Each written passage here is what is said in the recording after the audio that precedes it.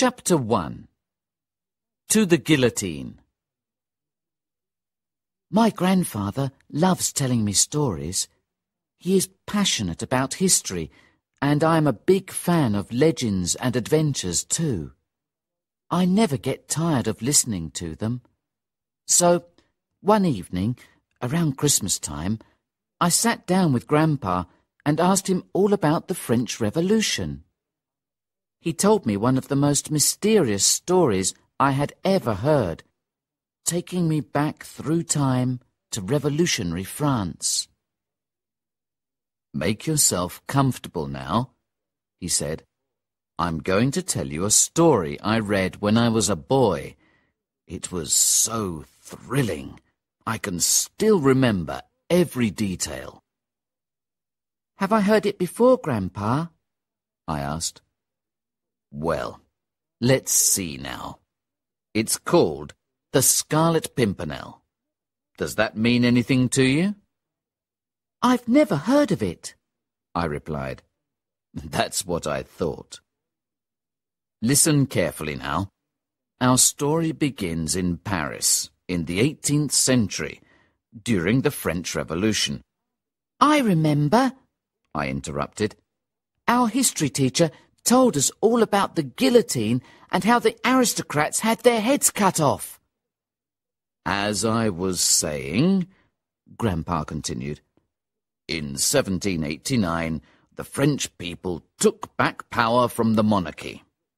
The corrupt French kings and queens were rich, but the ordinary people didn't even have enough to eat. They wanted revenge. Counts and countesses, dukes and duchesses, barons and baronesses, and even the king and queen went to the guillotine." By now, I was curious. "That sounds really violent. Didn't the aristocrats try to escape?" "Well, some of them certainly tried their best," Grandpa explained. "Every afternoon, just before the gates of Paris closed, aristocrats tried to escape. They left the city in disguise. Men dressed as women, women as men, children as beggars." "But weren't there any soldiers on duty? Didn't they check people going through the gates?" "Oh, yes, and the citizen soldiers caught the aristocrats almost every time. But some were clever enough to escape the Committee of Public Safety and go to England, where they started a new life. This is where the Scarlet Pimpernel comes in, and here's where our story really begins." "One particular soldier, Sergeant Bibot," Grandpa began, "could find an aristocrat in any disguise. He played with his prey like a cat plays with a mouse. He let the aristocrats through the gates and, just when they thought they were free, ordered his guards to capture them. No one could escape him, and no man could be happier in his job. But for some time now, Bibot had heard strange rumors about disappearing aristocrats. He was furious. How could they possibly get through the net? People said that a courageous band of Englishmen organized the escapes, and their leader was clever and terribly audacious. At the scene of every escape, the mysterious Englishman always left a sign. A note with a small, star-shaped flower drawn on it. The Scarlet Pimpernel. Of course, the members of the committee were angry and embarrassed at the news. They decided to offer a large sum of money for the capture of the elusive Scarlet Pimpernel. Dear old Sergeant Bibot thought he was cleverer than anyone else. He was hoping to catch such a valuable prey. He wanted to succeed where everyone else had failed. Secretly, he dreamt of being as famous as the Scarlet Pimpernel. Chapter 2. Signed, The Scarlet Pimpernel. Every time a cart stopped at the gates, Bibot searched it from top to bottom. He didn't want to end his life like Citizen Gropier. His stupidity cost him his head. What happened to Gropier then? I asked Grandpa. Gropier was a sergeant too. His job was to guard the city gates, like Bibot, and make sure that no aristocrats got through. One afternoon, a cart filled with barrels stopped at his post. An old man was driving it, and a boy was sitting next to him. Naturally, Gropier checked every one of the barrels very carefully. He soon realized they were empty, and he let the cart through the gates. So what happened next? You'll see. Half an hour later, a captain of the guard and a dozen of his men ran up to the gates. "Did a cart go through here?" the captain asked Gropier anxiously. "Why, yes," Gropier replied. "I let one through half an hour ago." "Imbecile!" cried the captain furiously. "You'll pay for your mistake with your head.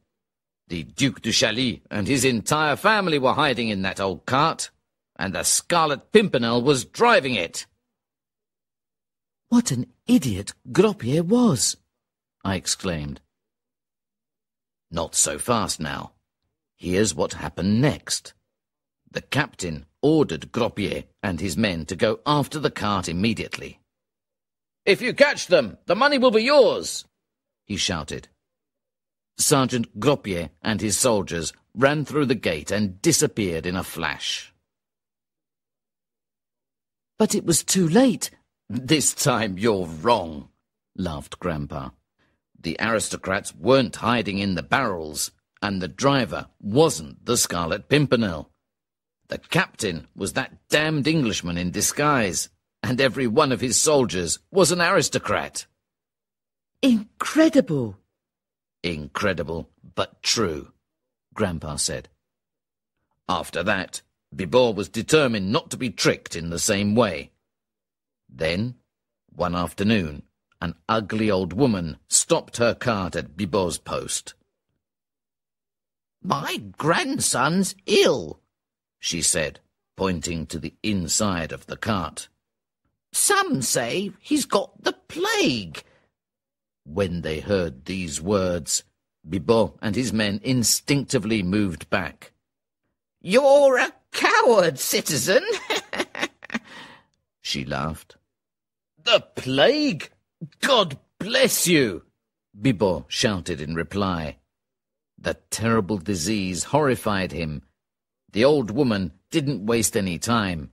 She drove out through the gates like lightning.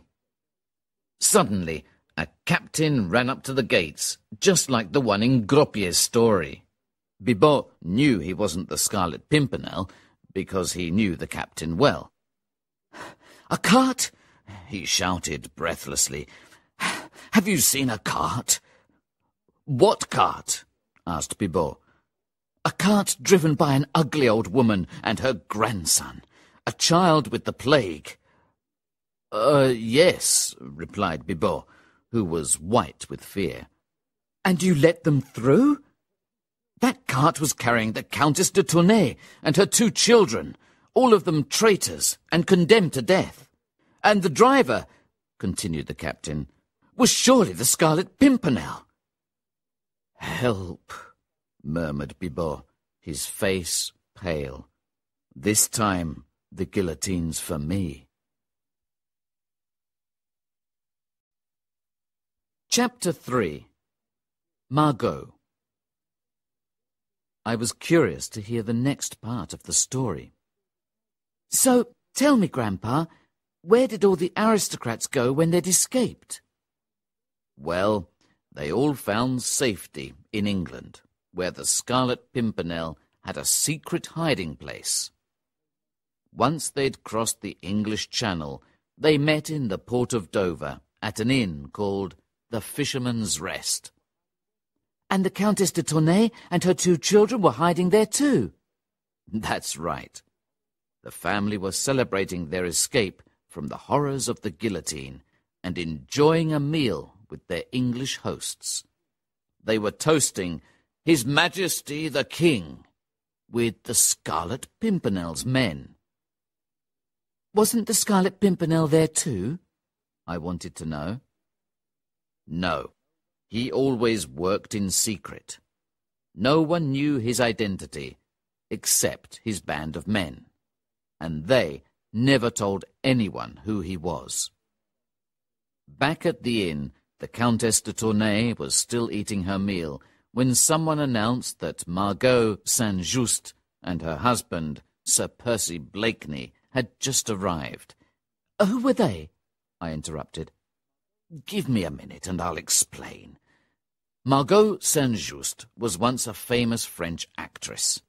Then she married Sir Percy, the richest man in England. Now she was Lady Blakeney, the most fashionable woman in London.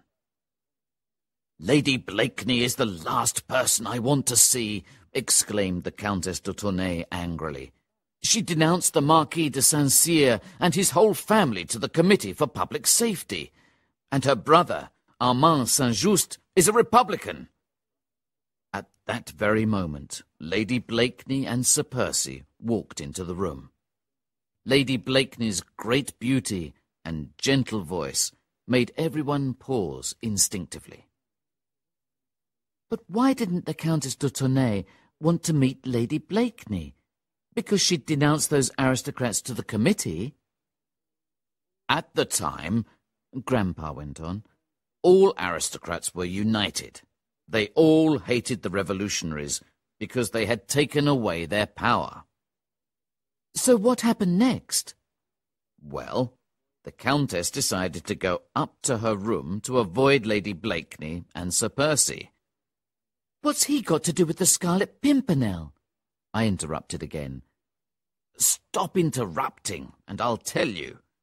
We've got the whole evening for our story. Now, where was I? Ah, yes, Sir Percy was quite a handsome man, and he was always dressed at the height of fashion. But he was rather expressionless, and he had a childish laugh. People thought he was boring, quite the opposite from his clever, brilliant wife, Margot, an actress with the Comédie Française. Of course, everyone was surprised when they married. Had the most beautiful woman in Europe married an idiot just for his money? But back to our story. Sir Percy had a boat called the Daydream. That evening, Marguerite's brother, Armand Saint-Just, was going to sail it across the Channel to France. Margot was very close to her brother, and she decided to go and say goodbye to him. Down by the port, Margot waited. She looked terribly sad. "Don't go, Armand. I'll be all alone without you," she said with tears in her eyes. "But my dearest Margot, Percy loves you," her brother replied. "He loved me once, but not any more. Not since people said that I denounced the Marquis de Saint-Cyr to the committee." An hour later, Margot watched as the Daydream left the port. It was taking her brother, the only person she trusted, to an uncertain destiny. Chapter 4. A Trap. Tell me more about the Marquis de Saint-Cyr, Grandpa. It's quite simple. Armand, Margot's brother, fell in love with the Marquis's daughter, Angèle. But the Saint-Just family weren't aristocrats, and the Marquis refused to let Armand marry Angèle. Terrible, isn't it? Naturally, Margot hated Saint-Cyr, but she didn't denounce him to the committee. One day, Margot was talking to her revolutionary friends about the terrible Marquis. He was in secret contact with one of France's great enemies, Austria. After this, Margot's friends reported him to the committee. The entire Saint-Cyr family was guillotined because of her foolish words. But now, back to our story. A few days after Margot watched it leave, the Daydream was travelling back to Dover with a message from Armand. "My dearest sister, I promise to be careful." The news reached Margot, who had returned to her home in London. She was relieved to hear from Armand. She felt relaxed enough to go to the opera that evening, and she sat happily in her box at the theatre, listening to an opera by Gluck. During the third act, someone knocked quietly at the door. "Come in," Margot said, without turning around to see who was there. "Citizen, I must speak to you," said a voice. Margot looked round. Her mysterious visitor was standing in a dark corner of the box, so no one in the audience could see him. But wait, Margot knew him.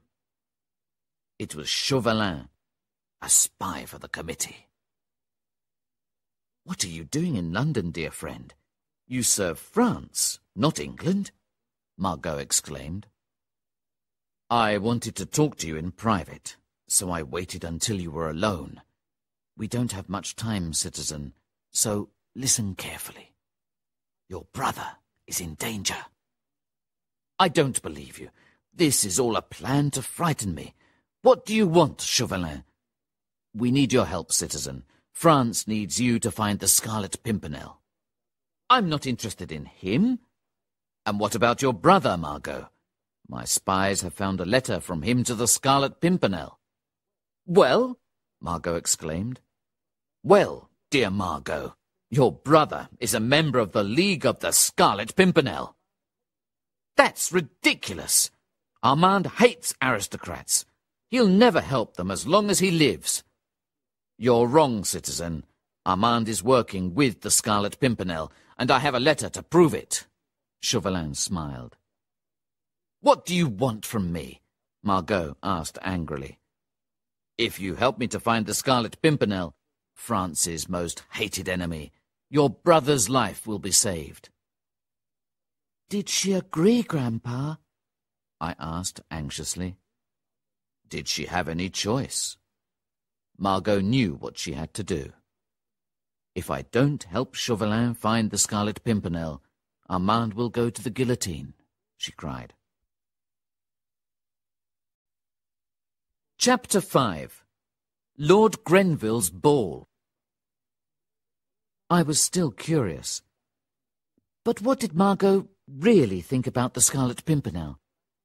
Well, she was certainly fascinated by him, and just think, a clever, beautiful woman like Margot married to an idiot like Sir Percy.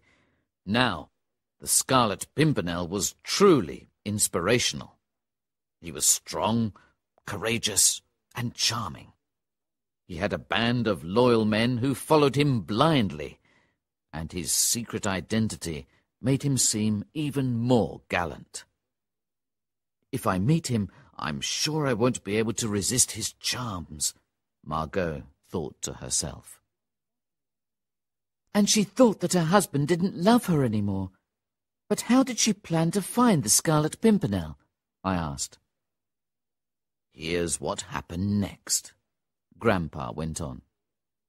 Chauvelin had told her to go to the ball at Lord Grenville's home that evening. Chauvelin's spies had given him some information about the Scarlet Pimpernel. The damned Englishman, as he called him, had arranged to meet 2 of his men there. "You must be careful tonight, citizen," Chauvelin said to Margot. "Keep your eyes on Sir Andrew Ffoulkes and Lord Anthony Dewhurst. We've just discovered that they're members of the League. They're meeting their leader, that damned Englishman, to plan an escape for the Countess de Tournay's husband. I believe you and the Countess are close friends, citizen." "Enough of your jokes, Chauvelin," Margot replied angrily. please be as quick as possible. There's nothing more to say. I'll see you at the ball. What will happen if I don't help you? Margot inquired. It will be truly terrible for Armand, citizen, Chauvelin replied, menacingly. If I help you, will you give me back my brother's letter to the Scarlet Pimpernel? Why, of course you can have it back, Chauvelin replied, an evil smile on his face. I promise. Why did Chauvelin hate the Scarlet Pimpernel so much? I asked Grandpa. It's simple. He hated him because he'd used money and his incredible courage to free French aristocrats. Chauvelin had made a promise to his colleagues at the committee. I'll bring the Scarlet Pimpernel to you. His dream was to send the damned Englishman to the guillotine. So, you see, Grandpa went on, Margot had no choice. She had to go to Lord Grenville's ball with her husband. Later that evening, Margot looked around at Lord Grenville's guests, trying to imagine who the famous hero was. Suddenly, she saw her husband's friend, Lord Hastings, pass a note to Sir Andrew Ffoulkes. Margot decided to follow him. She had to find out what the note said. She was convinced that it contained a clue to the Scarlet Pimpernel's identity and a promise of safety for her brother. But before she could read the note, she had to get it from Sir Andrew, I interrupted. That's right. But don't forget, Margot was a very clever woman. She walked slowly towards Sir Andrew and pretended to faint. Sir Andrew was a true gentleman. He put out his arms to catch her. Just as Margot had planned, he dropped the note. Better to drop the note than Lady Blakeney, I laughed. Quite right. Margot made sure that no one could see her. Then she picked up the note and hid it in her hand. Sir Andrew carried her to a sofa, then went into another room to get help. Margot quickly took her chance. She read the note. As she finished reading, Margot's eyes fell on a small red flower. I must leave for France tomorrow. If you still want to speak to me, I'll be in the dining room at the time we arranged, 1 o'clock. Chapter 6. A Promise. What did she do with the note, Grandpa? I asked. I could not wait to hear what happened next. She quickly put it back where Sir Andrew had dropped it, then lay down on the sofa. Just in time. A moment later, Sir Andrew came back with a glass of water. As Margot opened her eyes to thank him, she saw that the note had disappeared. Sir Andrew was certainly a gentleman, but he never forgot his duty to the League. As the clock above the fireplace struck midnight, Margot suddenly realized that the moment had come to save her brother. But did she have to send the Scarlet Pimpernel to the guillotine? Her eyes met Chauvelin's across the room. He knew Margot had discovered something. Chauvelin moved silently towards his prey. I believe you have something to tell me, he said menacingly. I'm only doing this to save my brother's life, Margot cried. She told Chauvelin about the note. Excellent, he exclaimed. All we have to do now is wait. At 1:45, Chauvelin went into the dining room. Margot's poor husband was lying on the sofa, snoring loudly. Chauvelin decided to follow Sir Percy's example, and soon he too was asleep. I can just imagine the scene, Grandpa. I'm sure poor Margot was so worried. That's right. She was waiting impatiently for Chauvelin to discover the Scarlet Pimpernel. She felt terribly guilty, and she wanted to know who the victim of the terrible plot was. Suddenly, she saw Lord Hastings leaving the dining room. She rushed towards him. "Did you see anyone in there, my friend?" she asked anxiously. "Well now, apart from your husband, my dear, there was only that Frenchman who works for the committee, and he was asleep." "Yes, that's Chauvelin. But wasn't there anyone else?" "No." Margot still wasn't satisfied. "What time did you go into the dining room, Lord Hastings?" "Why are you asking me all these questions?" he replied, irritated. "I don't know. About 1:05. "Why was Margot still so worried?" I asked Grandpa. "Well, it was quite understandable. If Chauvelin doesn't find the Scarlet Pimpernel, my brother will go to the guillotine," she thought. She was still worrying about him as she walked to her carriage, with Chauvelin following her. Sir Percy walked sleepily behind them. "Chauvelin, I must know what happened," Margot whispered. "Nothing. No one came into the room." "Does that mean the plan failed?" she asked anxiously. "Perhaps, perhaps." "Stop torturing me, Chauvelin. What about poor Armand?" "His life is hanging by a thread.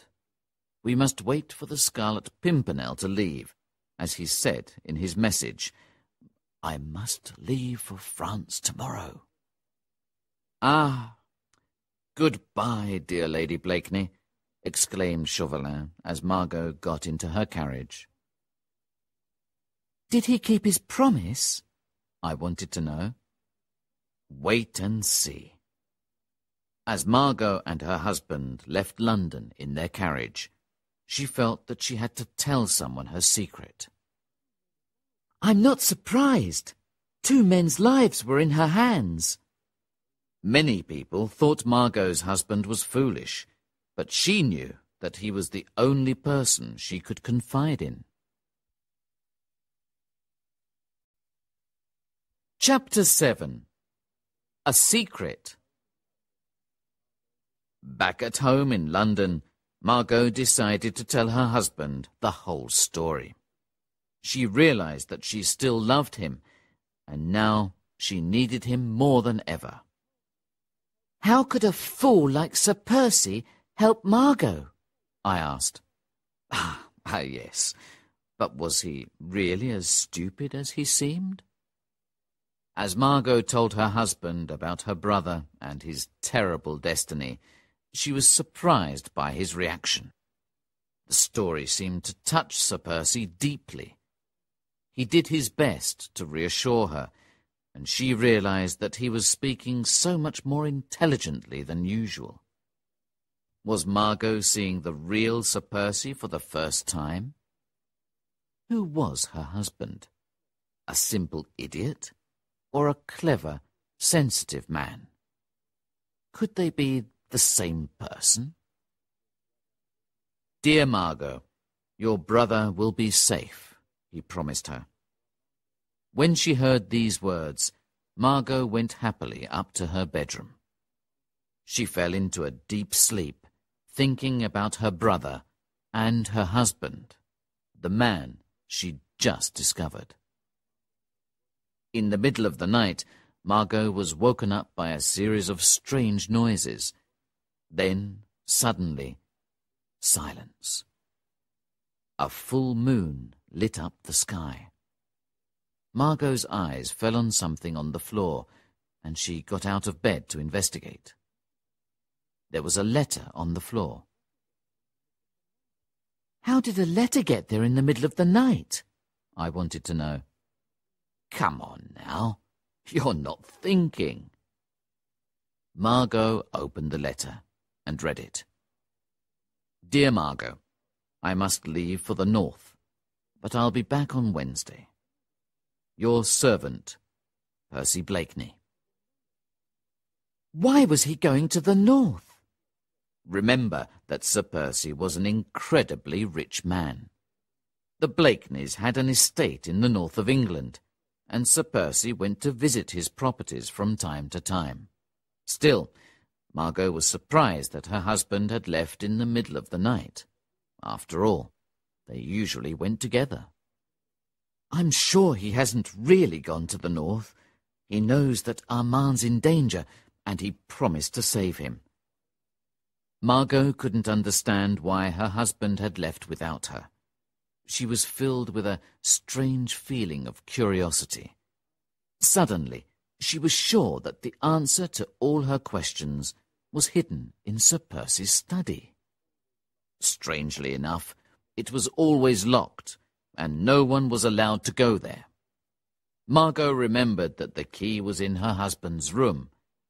As quiet as a mouse, she opened the door, feeling like an intruder. She found a set of keys hidden in the desk. All she had to do was try them. That's just what she intended to do, Grandpa went on. But just as she reached Sir Percy's room, she stepped on something. Margot picked it up. It was a gold ring, and there was something engraved on it. She couldn't believe her eyes.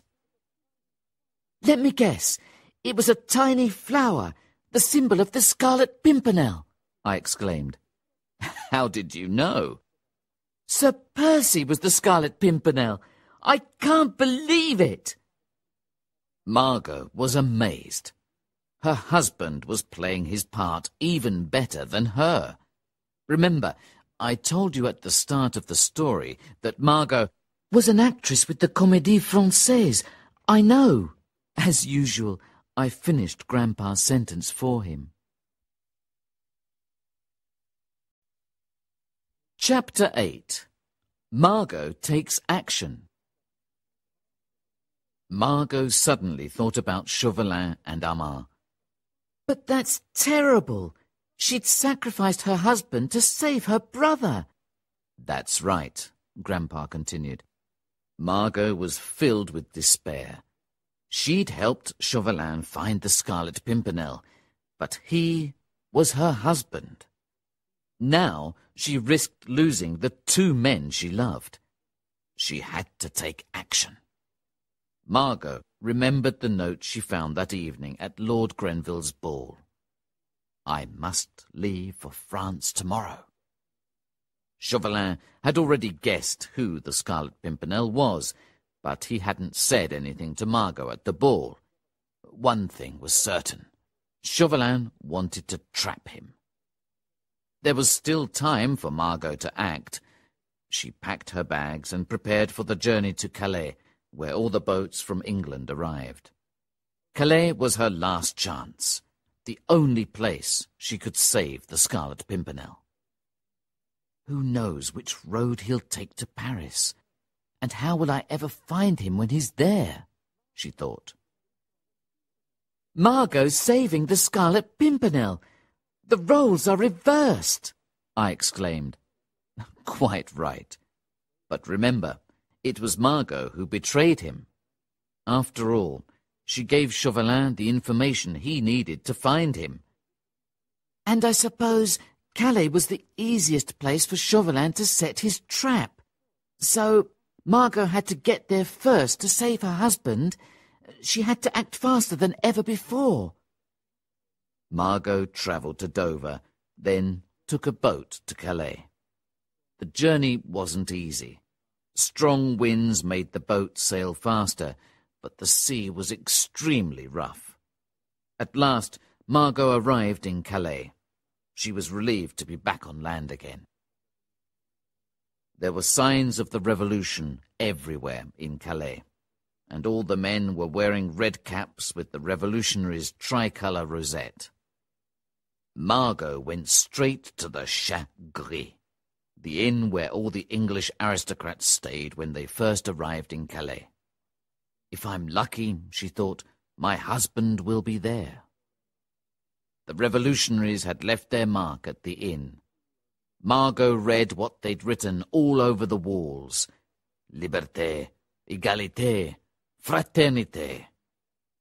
She reserved a room for the night, then went to speak to the owner of the inn.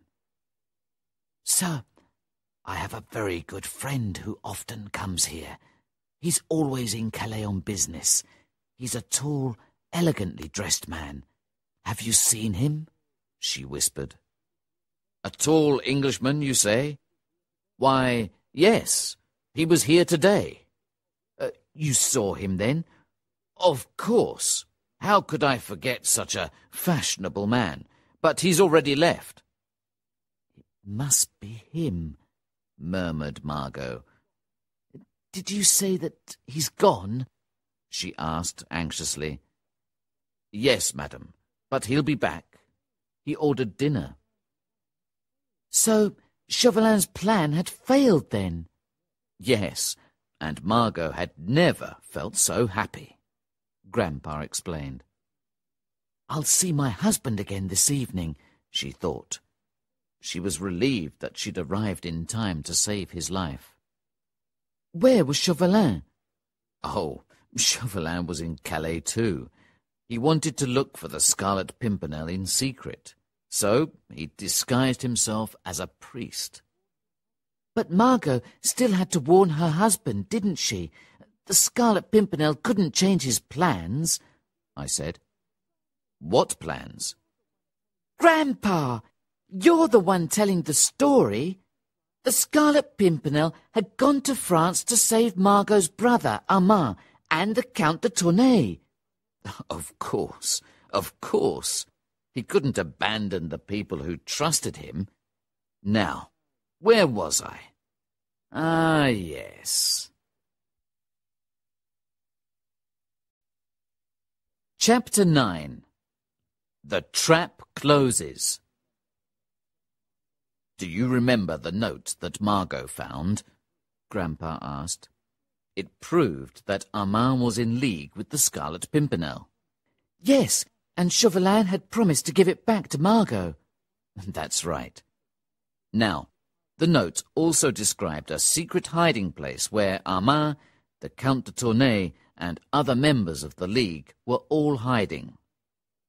Père Blanchard's hut, as they called it, was just outside Calais. Back at the Chat Gris, Margot was certain that her husband was out of danger. She sat down to rest in a comfortable armchair near the fireplace. The chair had its back to the door, so Margot couldn't see who came in. The room was so quiet, and the fire so warm and reassuring, that she began to feel sleepy. Suddenly, she heard a noise. Somebody was coming in. Her husband! I exclaimed. This time, you're wrong. She heard the voice of the Scarlet Pimpernel's mortal enemy, Chauvelin. Margot was so terrified she couldn't move. She sat as quietly as she could, listening to the conversation between Chauvelin and his assistant, Degas. What's the latest? Chauvelin whispered. We carried out all your orders, sir. I positioned my men outside Père Blanchard's hut. They saw some men go in. We know that Armand, the Count de Tournay, and members of the Scarlet Pimpernel's band are hiding there. What about the Scarlet Pimpernel? He isn't coming to the inn. You're wasting your time. We heard that he'll be at the hut any minute. Chauvelin couldn't believe his ears. Impossible. Come on, we must go there at once. I don't want to miss that damned Englishman. A cart is waiting for us outside. The driver knows the road well.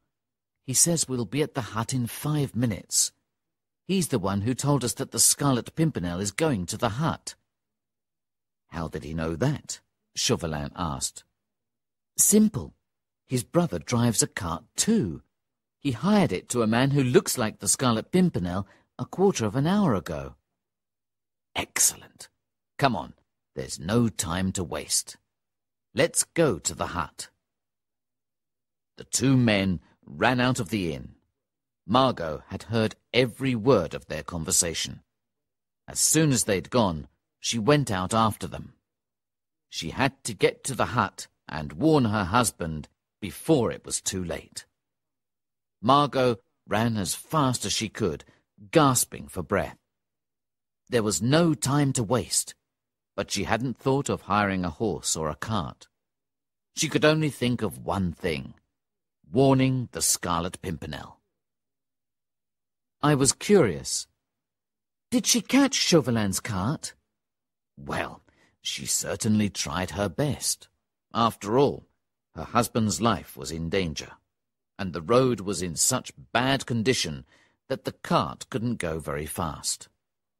Alone in the dark, Margot ran for her life.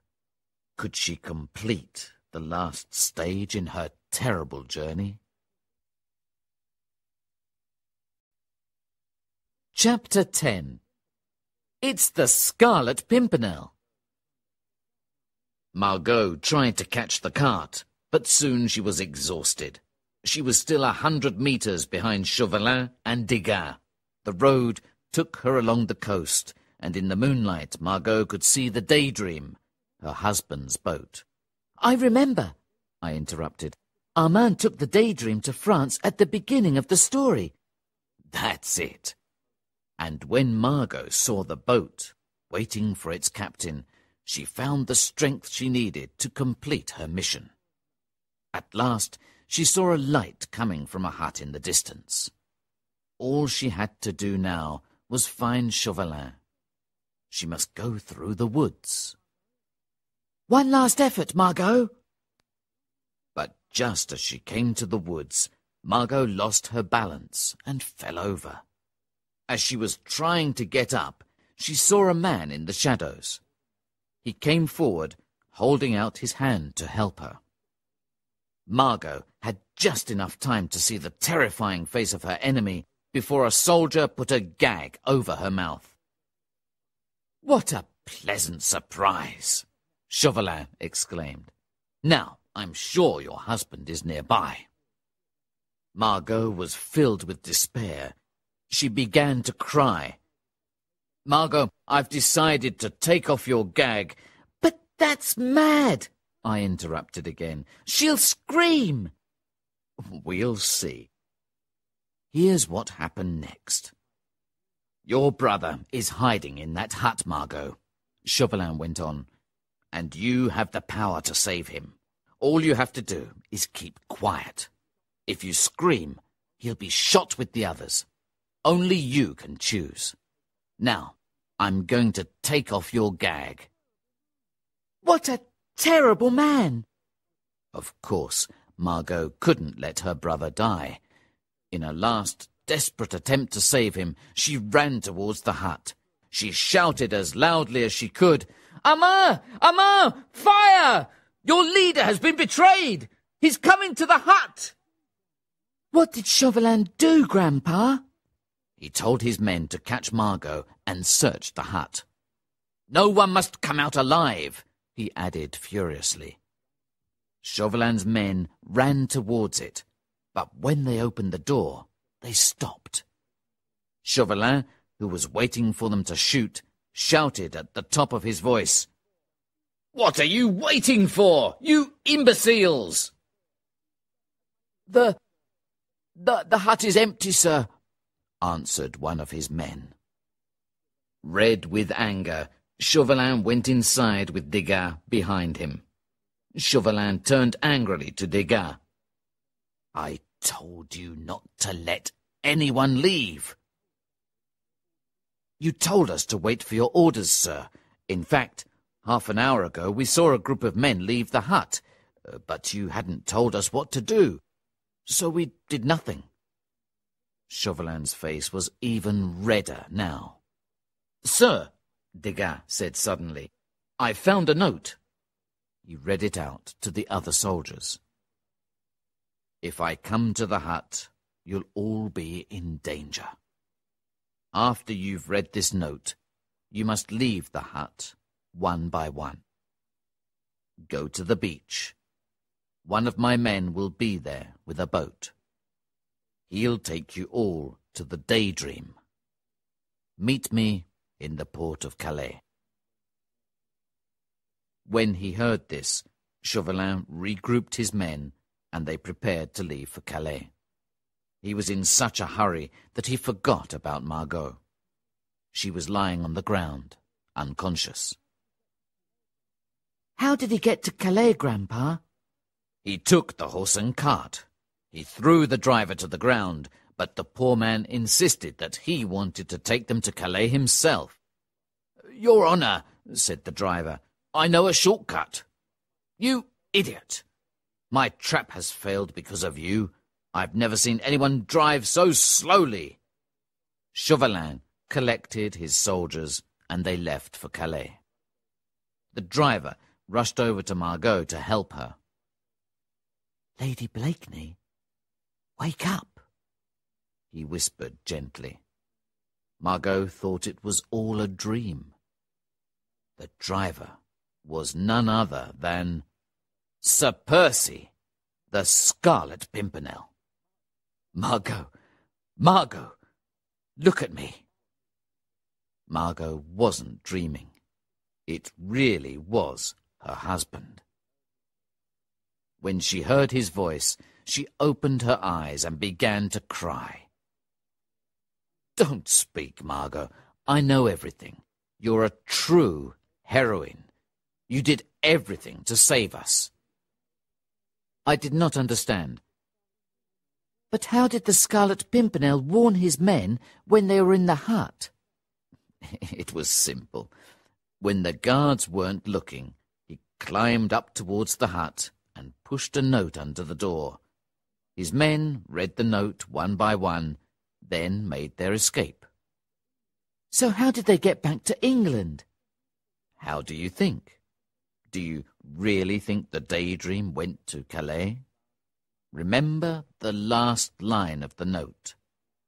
Meet me in the port of Calais." It was all a trap for Chauvelin. "And the trap certainly worked.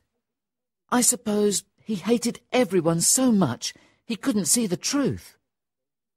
The captain of the Daydream stayed in the port.